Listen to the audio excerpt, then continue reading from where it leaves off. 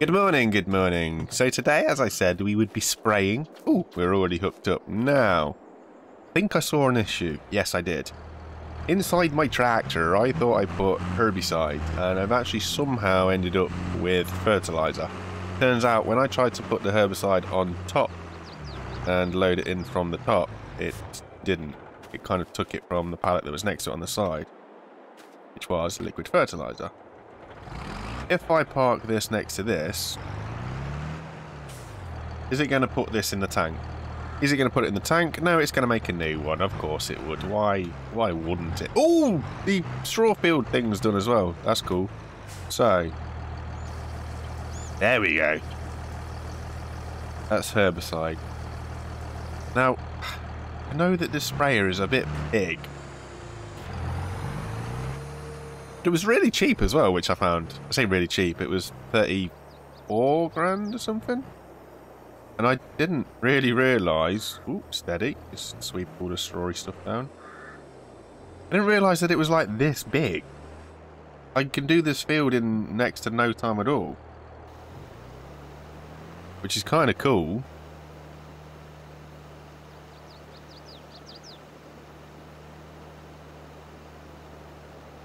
I don't know if this does any damage to the crops and stuff though. Which is probably why I've cultivated the field and spraying it now in the hope that it doesn't damage any yields. I don't know if that's a thing. I don't know if you can herbicide at the wrong time. Probably. But my brain says if I herbicide now, before I've planted, then in theory the weeds can't take root, as it were. I'm sure you guys will let me know in the comments how wrong I am there. But it's just, I don't know, it's just how it makes sense to me. So we'll just give this one a quick spray. It's interesting that it doesn't actually seem to do anything to the weeds that are on the grass. It only does anything to the field, despite the fact that the grass is mowable. But that's just one of those things. That pallet of herbicide has also lasted amazingly well, but then when you think about it, the size of the field compared to the size of the sprayer is next level thing. I'm going to fold us all up. I'm going to make way to the other field over yonder. It's just insane, man. I did notice that I can change where I spray from as well, but that doesn't seem to have any impact on how much folds out. It's like the whole thing still folds out. It'll only spray from certain little areas, which is like, it's not pointless, but at the same time we unfold, sorry, this much, and then to only spray from little sections, I don't know. But this is by far the easiest job on the farm so far with the size of this thing, which I do not have a problem with at all. Because it also means that when we come to do fertilizer as well, fertilizer is going to be an absolute biscuit to do. It will take no time at all, which will be good for the field, good for the crops, good for me, because I can just trundle down and get her done. We are in August though. I'm pretty sure we can't plant anything until September was sort of the earliest. Don't really know. Just take a quick look to see what we can plant while this folds up. So we can plant the canola again, but then it's like a year to wait for it. Same with the wheat and the barley, actually. I do want to do some wheat. I want to keep getting some straw. Other than that, it's going to be a long wait until the start of the year. I'm not entirely sure I want to wait that long.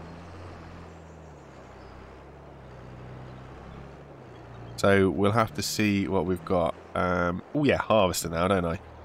Parked him back in there. I'm presuming it's ready to go anyway. It should be.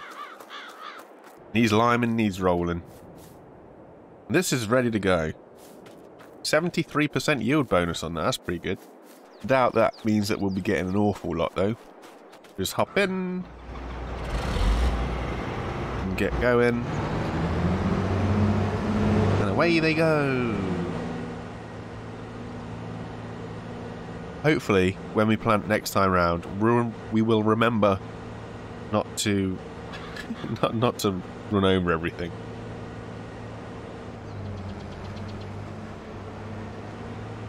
Okay, down it goes. How are we looking for pallets? Still got 2 tomatoes. Oh, that was something else. So I was having a ponder. Stop. Straw, please. There we go. Yeah, so I was having a ponder about our pallet delivery. And I noticed there was a trailer in the shop that might actually help us in more ways than one, because it's a little jack of all trades kind of thing. It goes against what I said of my reasoning for having the trailer that I do have at the minute, though. And that was obviously because the one that I have at the minute, it can be on the back of the pickup truck, whereas the other one has to be pulled by a tractor. The fact of the matter is that at the moment, the trailer is also just sitting there doing nothing for a long time. Kinda doesn't matter if it needs to be pulled by a tractor, because if I'm working the fields and stuff, or I've got even helpers working the fields and stuff, it means I'm not delivering anyway. So I might have a look at the price of this trailer that I'm thinking, and do some shimmy shifting around, simply because the trailer that I'm thinking, I'll show you actually, I'll show you in a minute. The trailer that I'm thinking can be used for everything. I mean, most of them can, but it's a nice flatbed trailer, so it makes it really easy to get the bales on. It's this one. It's this little blue one. It's so simple, and it can be used for everything, and it has straps and everything. So that's something that I'm potentially looking at. It's 15,000, and the box trailer that we've got is 12. So, you know, have we got anything loaded up already? Because if I don't have anything loaded up, I might as well use it. Doesn't look like we do. Doors are shut, so that means it's just come back, right? Yeah, so I'm going to sell that. We'll get something back for it. I'm going to buy this one. Just because it's, like I say, it's a jack of all trades. I know that I can put bales on this, I can put pallets on this, I can do everything that I want to on this. So in my head, it's just, it just makes a little bit more sense. And I think this trailer issue is going to be one of those things where I'm constantly chopping and changing of which one I get. But it just feels that it's just sort of smarter, if you like. It's a smarter business move. Rather than trying to struggle using the grain trailer, or even leasing a trailer every time we need to move some bales or something. Just pull that one out, whack it in, jobs are good in. And in fact, it'll come in handy right now when we do these, because I'm going to bale this up. That's why I wanted the straw, because I want to lean towards getting some animals. So I might get some cows, because cows do milk. But I was also looking the other day, and I see that sheep are pretty cheap in that they only take grass, potentially water, depending on which kind of pen you get. So for something that just takes grass, or hay, sheep might be a good way forwards, and their wool is pretty nice. So we'll just have to see. I don't want to get too carried away and caught up with my options. I don't want to end up getting something where it's like, okay, so now I've got to get food for the animals. I don't have the land space for the food for the animals, and just end up in a panic. But I think sheep would be a fun way to go. And then I've got the straw that we're doing now, should we need to get anything like cows, because I know that the cows like straw. And I think you can use the straw as like a double bubble, can't you? You can put it into total mixed rations, and then you can also use it for bedding, depending on, again, which cow shed barn thing you buy. And then if you use straw in there, you get manure, which could be fun to spread on the land, but then that means we've got to buy something else. So I think sheep might actually be a more sensible purchase, because we don't actually need anything extra for sheep. Sheep eat hay/grass, and they produce wool on a pallet, so we've got the means to provide the food. We've got the grass cutting equipment, we've got a baler.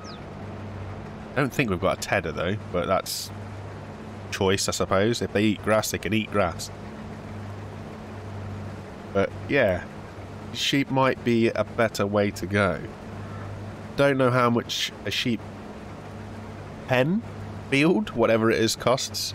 And I don't have an awful lot of cash right now. So, potentially not what we will be doing. But yes, at some point, I think sheep would be a nice way to go. I just don't know where I'll put them. I don't particularly have much land space. That little greenhouse, I was thinking about that as well. It's in a ditch. It's in a, like, the land dips down to it. I'd rather like to smooth the land out or make the dip not so dippy. At the moment, the greenhouse is selling direct, and I'm not sure if that's what I'd like to do. But it's what's happening just because of the way that the land is shaped. Ideally, I would like to sell it myself. Not that I'd sell it anywhere useful, but I'm sure I read somewhere, or somebody said, that you actually get a little bit more by selling it yourself than you do if you sell it directly from the place. And in all honesty, every morning, you know, when you start the new day, every morning it tells you the prices in the corner. I haven't really noticed anything to tell me if I'm selling any produce. So, I don't know if I am, or if it's kind of cancels it out, because obviously we've got all this stuff that we're paying for anyway. So I don't rightly know. But, yes. That is the field harvested. Now I can't plant that until next month, I think was the thing, wasn't it? Wheat and barley's not till September. There we go. Teddy. Have a look. Yeah, so I can plant canola now. It just takes that long. Shorter stuff like potatoes, but they need topping and everything else. It's sorghum. Is this really like a 3-month growth? It can't be, can it? So I want to kind of hold a field back for that just in case. I will plant wheat. You know what? I'll do wheat. I'll do canola. I'll do the same field for wheat, actually. Probably make the little field canola or the big... I'll do the little field canola. Do the little field canola. Do the big field sorghum. Sorghum? Whatever you want to call it. Right, so sprayer. Do you know what I mean about all the dips and the bumps and hollers? I don't think I own that either, do I? I know. It turns out I do. Everything that I got here now I own. I don't lease anything. There's nothing in my lease department, which is kind of cool. We'll do little 125 size bales.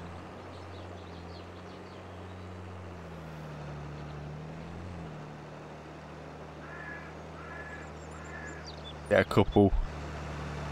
Maybe. We might even struggle to get... No, we'll get one. We will get one, for sure. Don't know if we'll get many more, but we'll get one. So, a roller is potentially the next bet, because we've got a way to weed, we've got a way to fertilise. Every field is now just telling us, hey, you need the rollers. So, I think the roller might be the way to go. This field, unfortunately, isn't going to have its stones collected, whereas the other two did. Mainly because I am not going through that tedious endeavour again. I mean, the amount of straw that we get off of this field is offering ourselves to a really small pasture of animals, like really small. Anything much bigger, up a creek without a paddle, basically. We've got to get like 1.5 bales from this field. And it's the smallest size bale too. I think we'll just stick to selling them. Hold it till winter maybe. I think winter would be a smart time.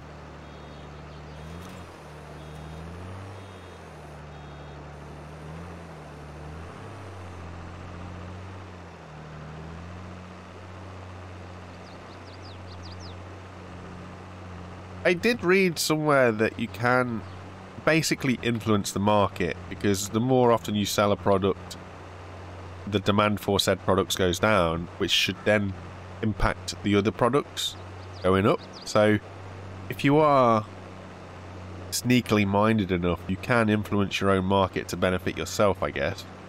That you keep selling stuff, hold stuff back. Like if I go sell the wheat and just keep selling the wheat and wheat and wheat, the canola that I've got in the stores will eventually go up and up and up in price. So if I keep on pumping through like wheat and stuff, that'll bring those prices down, but the canola price will go nicely up, which means when I do sell it, it could be a little bit sneaky. But that's too much like micromanagement and then next level stuff for me. I'm quite happy just to do this, look at the prices based on the weird little chart thing that I don't fully understand, and then hope that I can sell it when the price is reasonably nice. Which I'm sure last time we did straw off the first harvest, time for straw was like January, December, January time, if I remember. I will double check with our nice 3 bales that we've got here. Then we will get, you know, let's use this boy. We'll get this guy. Can I merge these 2 pallets together? Is that something that's a thing? Can I, like, let me look at the menus. No. Basically, there is no way, at least that I can find, where I can pour those 2 pallets of the same thing into 1 pallet, which is kind of frustrating in a way. I was going to go get the weight on the front, but I don't think I'll bother with that. I'll just go pick up the trailer. Bring the trailer over, we'll grab these bales. And then we'll find out what we're doing with straw. Here we go. This beautiful little thing. Can be used for many, many things. Has many reasons and purposes. It shouldn't be so clanky to load up as I have been experiencing some really tricky times. It's nice and flat. It'll take bales, it'll take pallets, it'll even take vehicles, I think. Cannot confirm nor deny that one. But it should be good for us. As straps, happy days. Also lowers down, which makes it really easy to load on the flat. So this is what I like about this one, is it can sit down. Sit nice and low. And then because we've got the tractor,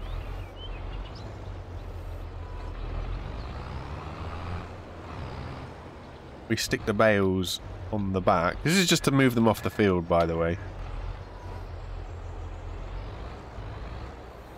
But look, it's like a trailer that can actually hold stuff without being so difficult to load. I mean, how easy was that for us to load?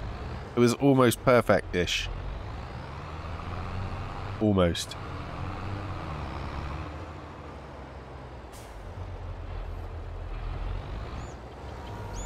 This is going to be interesting because we're on the slight wonk, but hey ho.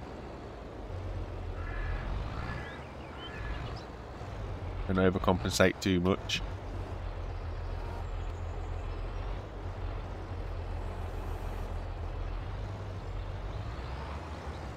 There we go. And now in theory, I can nudge this anyway.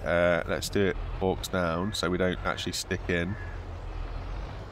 Hey, that'll do. That'll do. And then we can hopsy out. And go up to the bales and we should have, there you go, a ratchet strap. That one's missed, but it's got one. That's so much easier than struggling with that little trailer trying to post it in. I'm not saying it's better, I'm just saying it's easier. Because ultimately, I don't actually know if there is a benefit to having... What am I trying to say? I don't know if there's a benefit to having the tomatoes and the strawberries and stuff undercover. There probably is. I don't honestly know. I don't know where you'd find that sort of stuff out either. People just seem to know it, which is kind of cool. Somebody's done a lot of testing somewhere.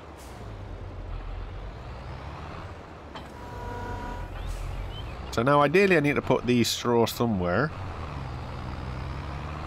Which is kind of funky because we got rid of where we could have put them. And I can't really put anything down there for now because it's getting a little bit cluttered. I will just leave this out here. No, I won't. One thing at a time. Come on. Concentrate. Let's not get distracted. I will put the tomatoes on this, and then I will back it up into one of the Barney shed things. Hey! It's almost like we know what we're doing. It's amazing. Get that one. Get that one. Here we go. Boom. Gonna put it hopefully into this one where the pickup truck usually sits. Is the game gonna mind that this has got 2 sides missing? Is it gonna count it as being undercover in there? I don't really know. Do it now. Right, so next thing I was gonna do, cultivator, but I want that other tractor. I want this tractor. So he seemed to get on really well with the cultivator before. Well, if we spray before cultivating, is that a thing? Is that then gonna like chomp all the weeds down into the dirt?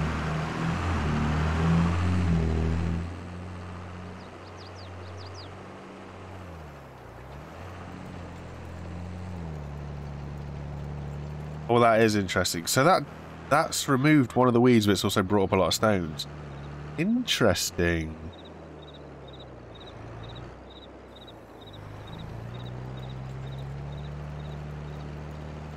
But yes, a roller was the other thing, wasn't it? Of course. And of course, all the fields are saying that they need lime. I'll cultivate this and have a look, see what it's saying. Regardless, I'm not going to do them. Not going to lime them for a bit. That's just another job that's just so much more gear than I need. And once we've got this done, we'll look at a roller. I don't know, I think we'll lease a roller. There's no point in buying one yet. I'd like to buy one, but we've only got 28 grand. But again, it's just more equipment that I don't have the space to store if I buy it. So I'll get the sprayer. Spray the one that we've just cultivated.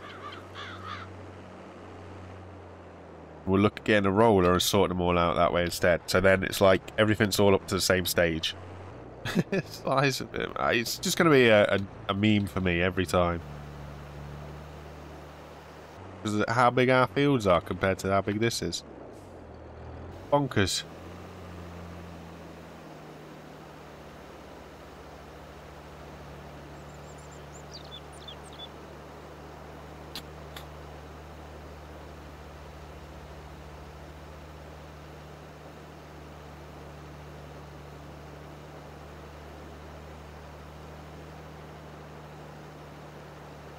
And that is done. Now we're after a roller, I guess. I'd have thought there'd have been a smaller one, but I guess maybe not. Rolling, rolling, rolling. Keep that field rolling. Right. I don't know either. One roller that has got us caught on the fence. Okay, he's a bit bigger than I was expecting him to come out to be.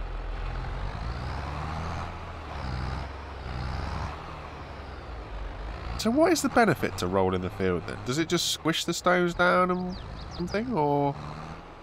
Oh, that's cool. It just kind of flips over 180. Or maybe it doesn't push the stones down.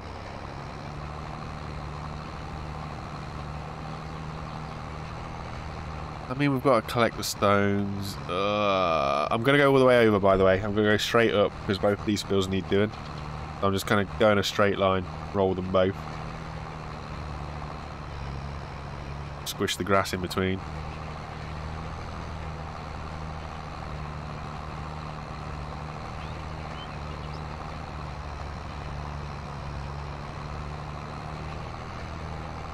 Okay, so rolling isn't getting rid of the weeds like I thought it would have done. Generally thought it would kind of squish them back in. I don't even know if this is the right order. You're probably not supposed to roll until after you've planted or something, I guess.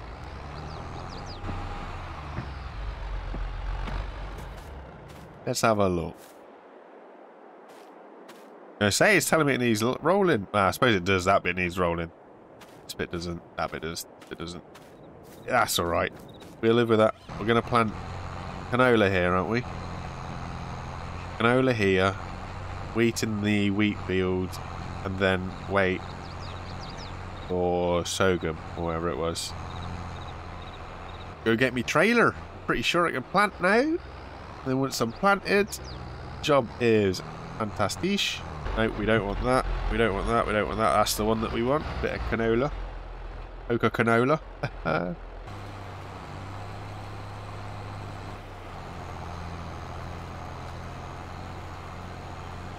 That's better. Kind of difficult to see the difference between where we've rolled and where we're planting though. Should have gone at a slight different angle just to crisscross the lines up. Is this where this thing comes in handy? That's one of the one that we want down, I think.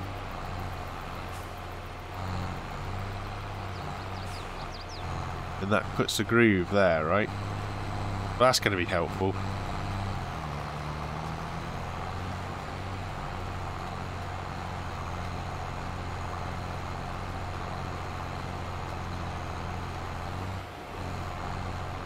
Then you change ends.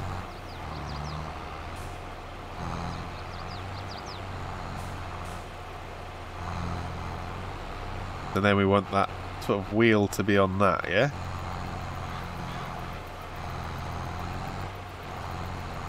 Yeah. Hey, that's really helpful. Look at me. I'm like farming like an actual farmer.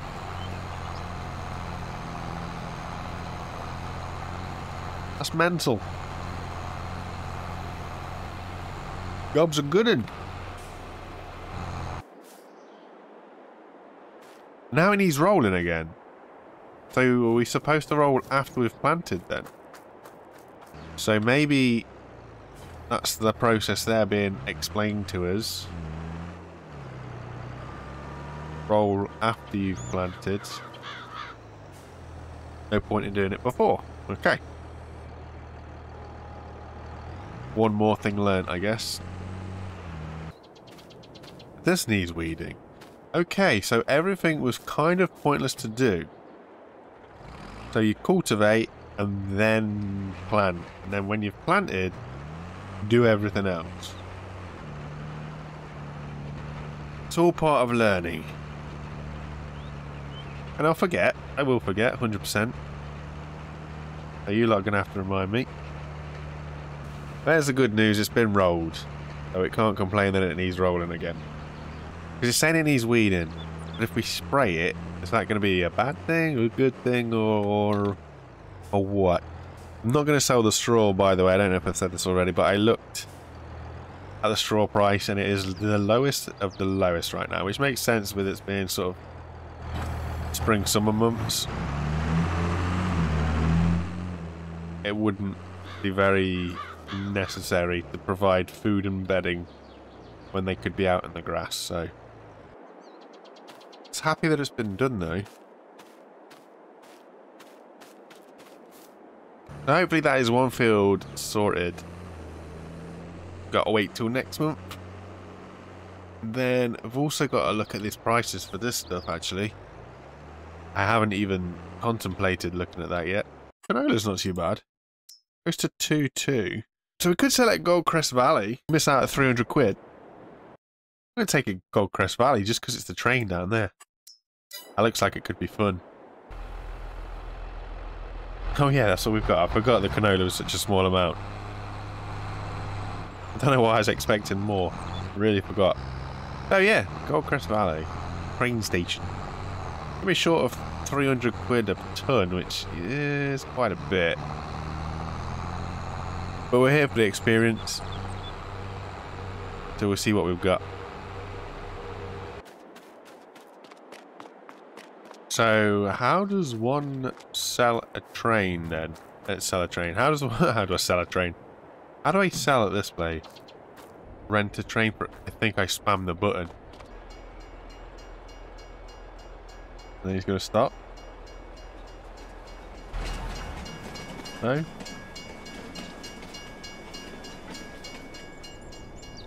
I am so confused. I'm not going to lie. Maybe we go in here?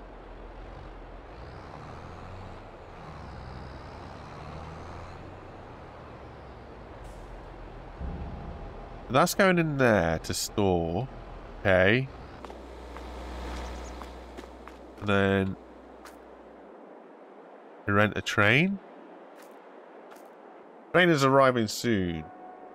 Okay, so just got to wait for the train, I guess. Okay. I think I'm slightly understanding. So if I look at the map, right? So the Gold Crest is it's the train station. In order to get the stuff in the train station, I have to go through a grain pool. So I've got that grain pool or this grain pool, whatever it is. This one. So I could have just gone either or. I went to the furthest. Oh, they're both equidistant, actually. Okay, well, he's on his way. So fingers crossed. What should happen is train pulls in here and gets loaded up with canola. Hopefully that's what's happening. We'll have to just wait and see what happens. So he pulls into there. Please load up.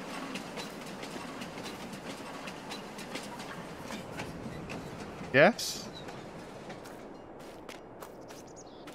How do I...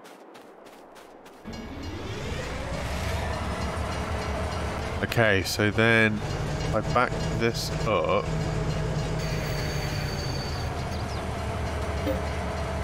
I can load the canola. It's loaded? Wow. And then what, I drive this away? Yes, I want to sell my goods in the localness. Okay. So somehow I made nearly 8 grand. I'm not entirely sure how. It wouldn't let me get in the train when the train was against the rails. I had to tab into it, which was an interesting thing to discover, but I have made some sales. That was a headache, but it was an experience nonetheless. Right, I'll see you guys again next time. You take it easy and bye for now.